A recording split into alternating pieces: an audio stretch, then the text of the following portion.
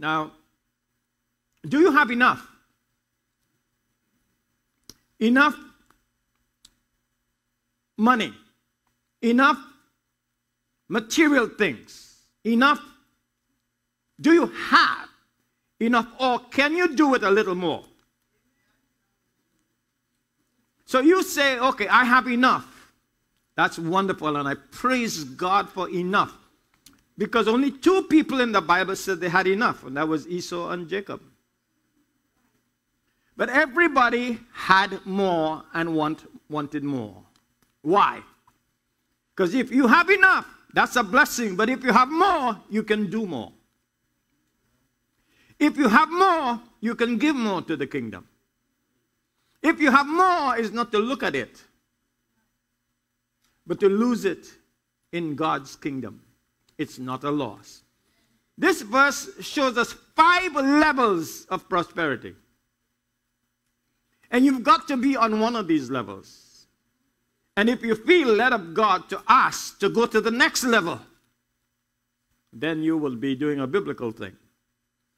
So let me show you according to your needs.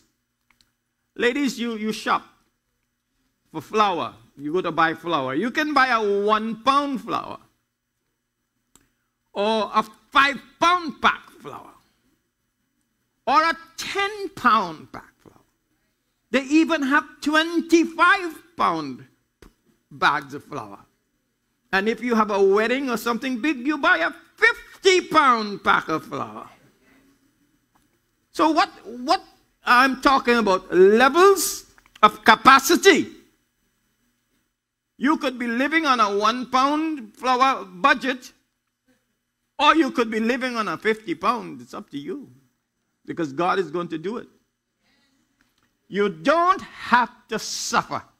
It is not God's will for His people, however many mistakes they have made and not been trained in budgeting and saving and things like that, have erred definitely. But still, God wants His people never to be late on their payments. Not to miss your mortgage or your rent. Not to have enough money to put gas. God doesn't want that. He's a big God. He's an awesome Father and a beautiful provider. So I am going to be emphasizing the willingness of God to take you to the next level of blessing. It's in the word here. I am not coming out of this text. I will stay in it and show you the 5 levels of abundance. My theme is the different levels of abundance, and I would like to know which level you are on. And if you want to go to the next level, we will pray for that at the end of the service. But my topic is as I told you, in the New Testament there's a parallel. And here in verse 7, I'll read it. And the children of Israel were one, fruitful. Say fruitful. Are you fruitful? Are you truthful? And 2, increased. How? There's a big adjective here that's in the New Testament. And multiplied. And waxed exceeding mighty. And the land was filled with them. God did it for them. My topic is, what God has done for them, He is willing to do it for us. Because we are the children of promise, the spiritual sons of Abraham, with a better covenant, with a better provider, with a God who done it on Calvary, and who said he who was rich became poor so that we who are poor might become rich. I believe that you can have more than you need to help others in their time of distress. We don't have plenty to show off, and we don't have much to boast and brag, but if God bless us, there is a reason for it. And I want you to know this. How many of you believe Jesus is coming soon? How many of you believe he will come this week? Okay, this is the point I would like to make. I'm not emptying your hope. But if Jesus would have come this week, every penny you have in the bank will go to the Antichrist.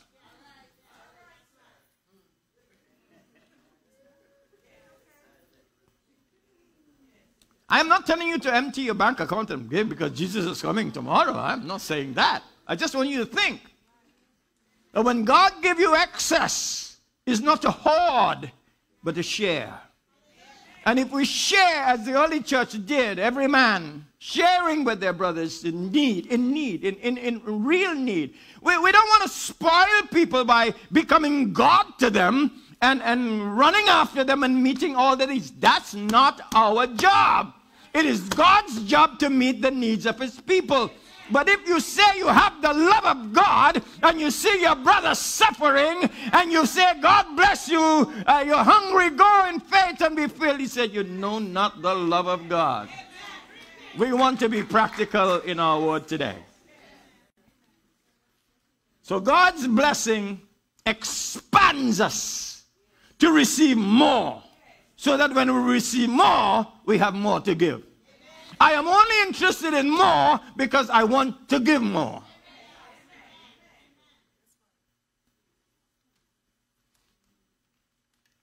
The first level. And the children of Israel, you'll find the phrase, the children of Israel, over 300 times in the Pentateuch. And one Sunday school kid asked the teacher, everything I hear is the children of Israel. The children of Israel was in Egypt. The children of Israel crossed the Red Sea. The children of Israel was in the promised land. And the children of Israel fought the giants. What happened to the adults? Everything is just the children. But we mean here the offspring of God's people. Hallelujah. So the children of Israel were fruitful. Now, you can follow me in the outline. Not one was fruitful, but all. It's not that we have one brother here, one sister there who is fruitful. God wants more than that. He doesn't just want you and you and you. He didn't select you and you just to be fruitful. He wants all of his church, all of his people, like this nation, to be fruitful. Because fruitfulness brings glory to God. Herein is my Father glorified, that you bear much fruit. When you bear and you become fruitful, God is glorified. Amen. Fruitfulness is a sign of God's presence in your life. When in the Ark of the Covenant, they took Aaron's rod and put it in the very presence of the Shekinah, the next morning, that little piece of wood bore almonds. It became fruitful because it was in the presence of God. You want the secret of fruitfulness? Abide in his presence. Stay with God, and you will bud, and you will bear. Thirdly, bearing fruit is a sign of an obedient life. In John 15:1, you can't get a better passage of scripture on fruitfulness. Every branch in me that beareth not fruit, my Father cuts it off. And you wonder why some people get cut off from everything spiritual and ecclesiastical. It's because they were not bearing fruit, and the Father decided to do something about it. He will prune his church. And if you're not bearing fruit, you need to read that passage again and again until it dawns on you that fruitfulness is God's will for our lives.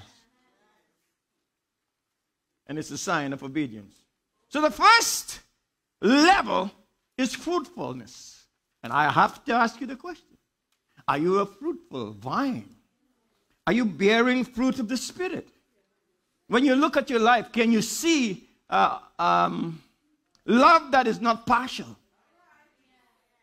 That you can see love, you're not doing it as a favor.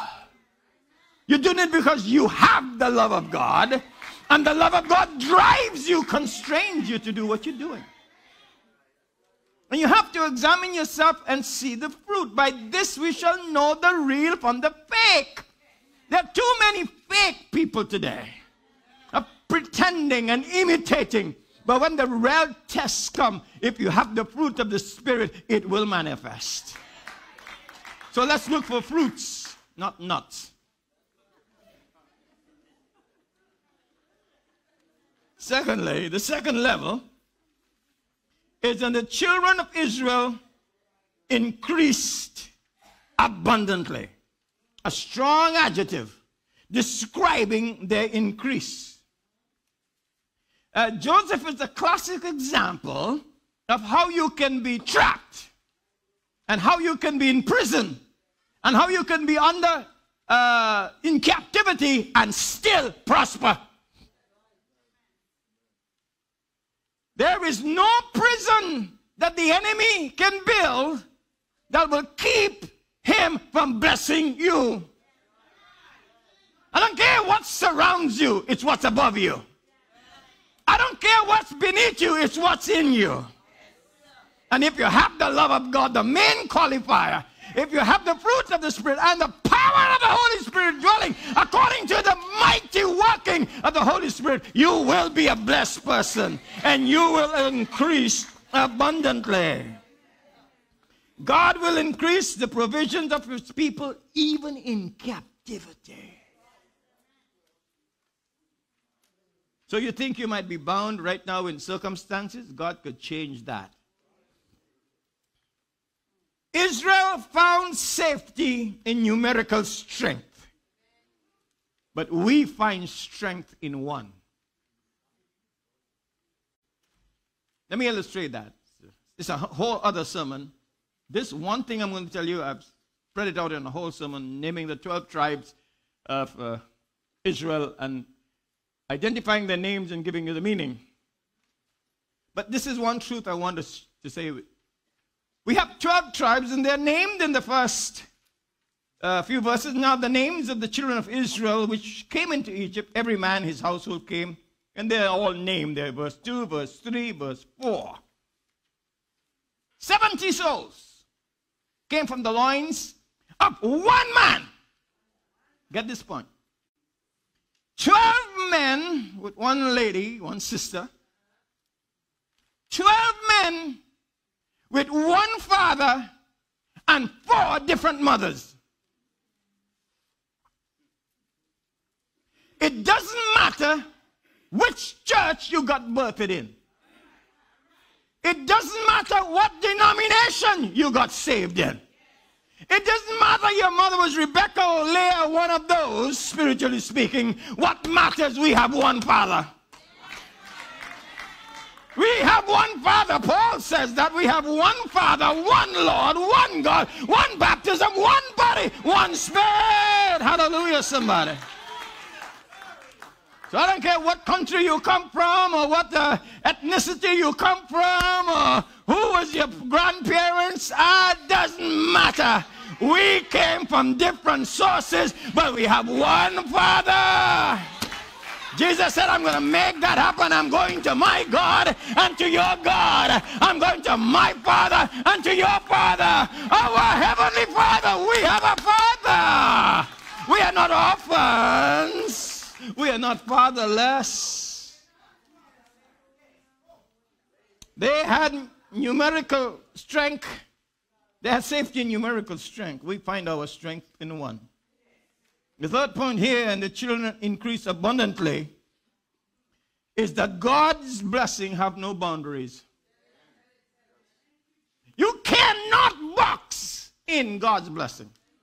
If you do that, it will overflow. When you're in the favor of God, nothing remains stagnant.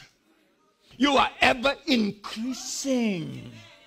You increase in strength. You increase in joy. You increase in the ability to love the unloved and to do things that only Christ in you can make happen. Oh, to be increasing. Hallelujah.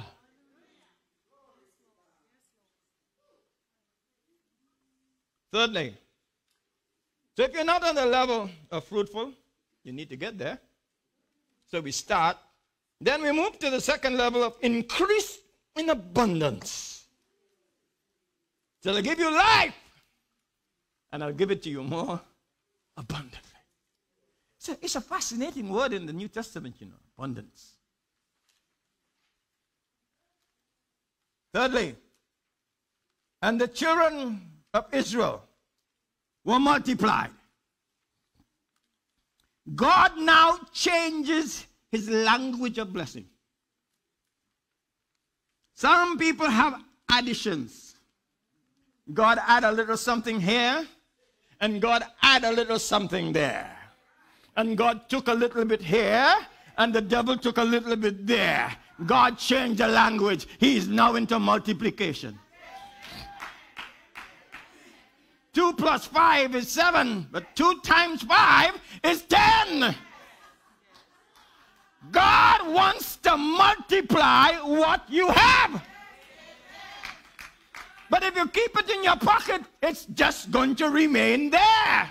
Like the little lad with 5 loaves and 2 fishes in a famished situation, handed it to Jesus, and look what he did. He took it, he broke it, he blessed it, and he multiplied it. Give the little you have to God and let him multiply it. He is a multiplier. I've asked God, don't add, just multiply, Lord. Just multiply. He changes his language. See, God's mathematics works different from ours. And I love it when God is in charge. And I have a calculator that sometimes it doesn't go to infinity. But God's calculator, hear me. You see the things that you have done and nobody knows? God's keeping the books. The sacrifices you make and nobody sees, God's watching.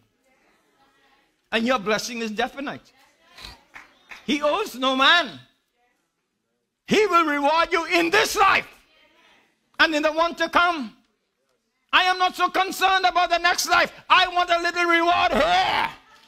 I want a house to live in here. I want a car to drive here. I know I have a fiery chariot in heaven, so I'm not worried about a mansion over the hilltop. I want a little blessing here. I hope you want a blessing now. The first word of this chapter is now. Watch it. Now.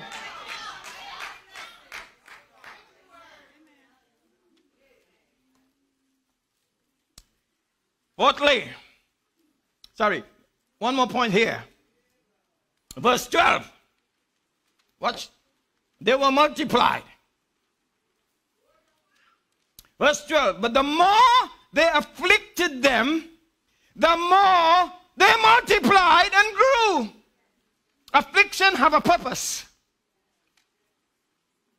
And if you feel that all life has been handing you afflictions, the purpose of that is to grow you and to multiply you. The Christian thrives best in trials and tribulations. So you say, Lord, increase my faith. Bad prayer. I'll tell you why. Faith is not just a habit stored up in here. Faith is something you act on. And you want more faith, he'll give you a bigger problem. So you can exercise your faith. So be careful how you ask and what you ask for.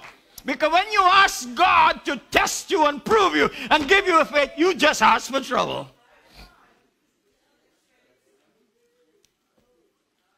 So the more they afflicted them, is the more they grew and multiplied. Fourthly, and the children of Israel waxed. Watch how the language changes and how the level goes. The children of Israel waxed exceedingly mighty. The word wax means to grow with ease so that you can slip through the cracks. And anytime, look, you know that if you have something that's rough and tight, you put a little oil or WD-40, that thing will go through like nothing. So the word wax means to so polish you, so oil you, that whenever the enemy, like a fish, want to grab you, you slip out of his grip. You're waxed. And you're waxed for greatness. So you can slip through any crack that comes your way. You see, language knows no one word to describe God's blessing. It's now moved up to the level of exceeding. And that's why I said we have a parallel in the New Testament. Ephesians 3:20.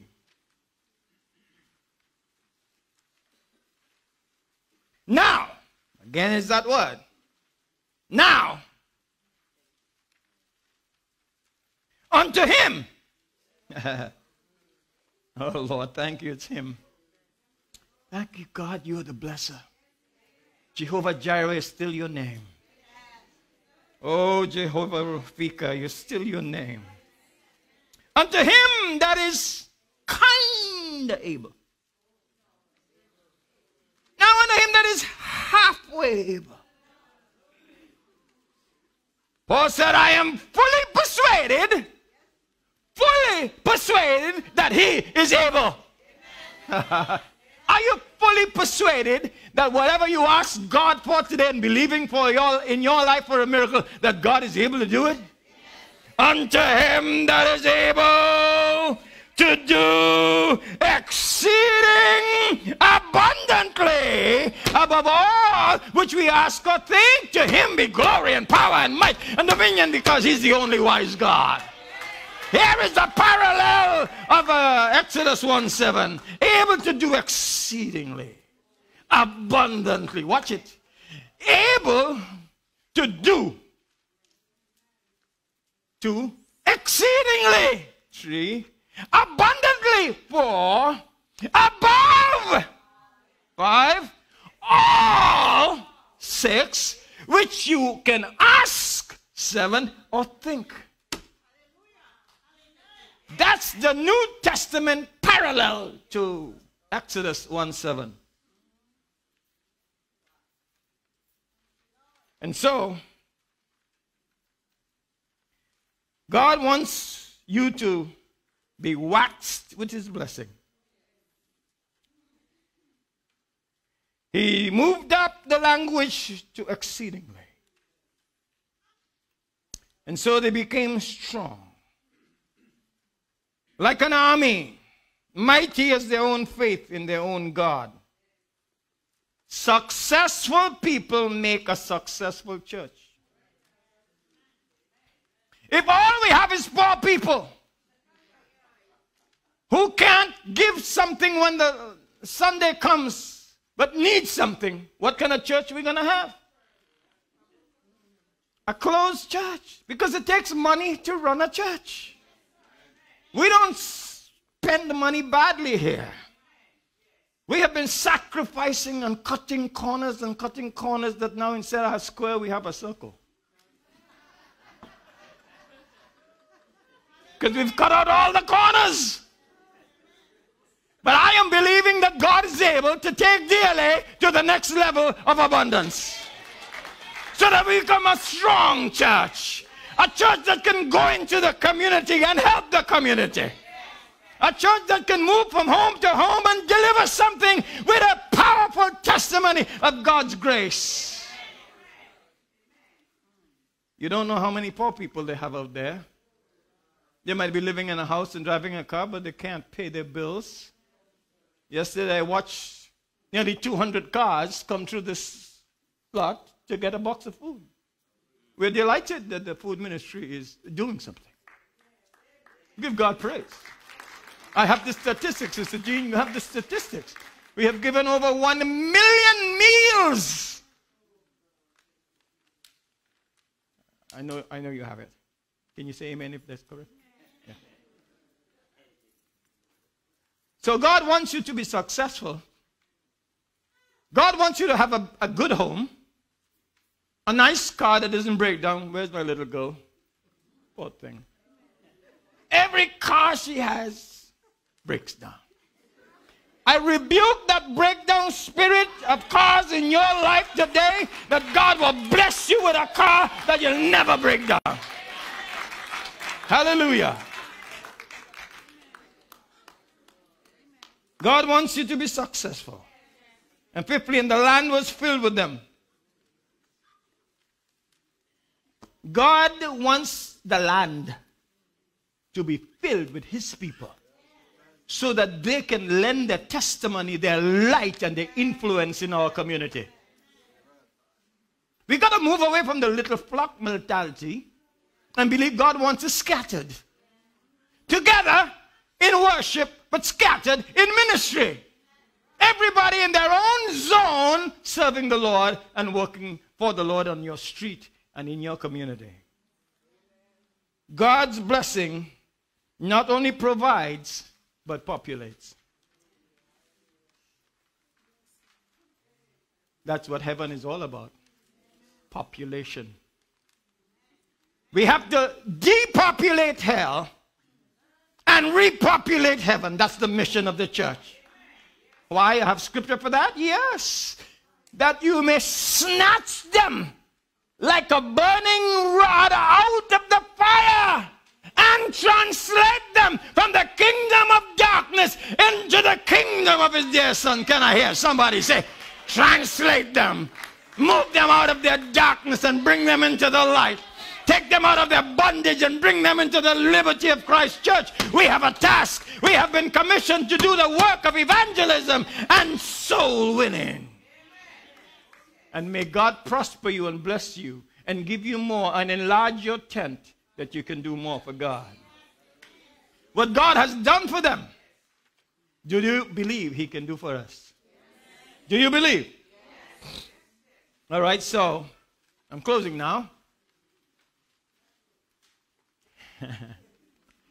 Are you fruitful? This is the first level.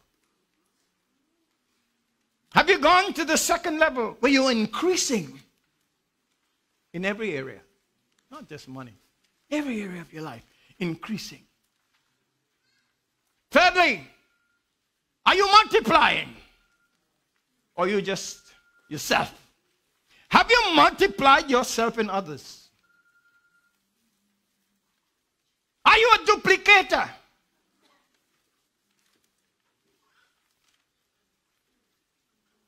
They were multiplied. Are you waxed? Is the grace of God all over you, so that nothing that tries to squeeze you can crush you? You will slip out. Wax exceedingly mighty. And may God fill the land with believers like these, who have trusted their God and who have gone beyond poverty to success, because this is what God wants for us. Again, I say unto you, you don't have to live in scarcity and famine all the days of your life. God can change that. God can bring happiness into your marriage. God can bless your children with better jobs than you ever dream of. I may not have many blessings, but I see my blessings in my son-in-law and in my daughter and in my 2 grandchildren. I see the blessings of God in my wife. I see the blessings of God in our home, because God is no man's debtor. Hallelujah. So there are 5 levels, and I don't know which one you are on, but if you want to, if you think you've reached, fine. But I want more. Not for myself, because I'm a giver. You see, you don't know me. You don't know my story. You don't know how much I give. I give and give and give until I could have to go by the rich man at the middle of the night and say, lend me 3 loaves. Because a friend of mine is come and I have nothing to set before him. I want to pray with you. Then Pastor Jerry is going to come. And this is what we're doing. We're closing service differently. Now it's only 11:29. We have time for prayer. I want my prayer warriors to come here and hold hands together in a circle and start to pray and rebuke devils and pray for healing while those who need prayer come on this side, and the ministers and their families and the prayer warriors here will lay hands upon you and pray. Everybody who needs prayer should get prayer. So I'll say a general prayer based on the word, and then they will come and finish up. So how many of you really, in whatever level you are in, you want to go to another level? Can you kind of stand and I'll pray with you? I'm standing already. I'm standing already. Because God, I need you. I will never be at a place where I don't need God. I will never have enough that I don't need more to give. And as you stand, don't stand because I asked, but stand because this word meant something to you this morning. And yet you will decide to believe God. And when you go back home and read that outline, it was written in 1990. God said, speak it now. Could you imagine? Father, our great God, you have given us the privilege to call you Abba, because we are sons and daughters of the King. We humbly stand before you, and having heard your word, decide to believe you, that you want us to prosper, for you delight in the prosperity of your servants. You delight. It's a joy for you to bless your people. And I pray that blessing upon them now. Whatever level they're on, move them up to the next level. Make us fruitful. Fruitful. And multiply. And increase. And wax. And spread us out in the land. In Jesus' name. I pronounce a high priestly Exodus 1:7 and Ephesians 3:20 blessing upon your people this morning. Take the glory, Lord. Send the fire. Send the power. Send the blessing. Now. Now, Lord. You're a now God. Now. We wait on you. We live in expectation. This could be the week of the miracle. This could be the week of healing. This could be the day of change, of turning things around, of turning the page and starting all over again. Today is that day. In Jesus' name. In Jesus' name.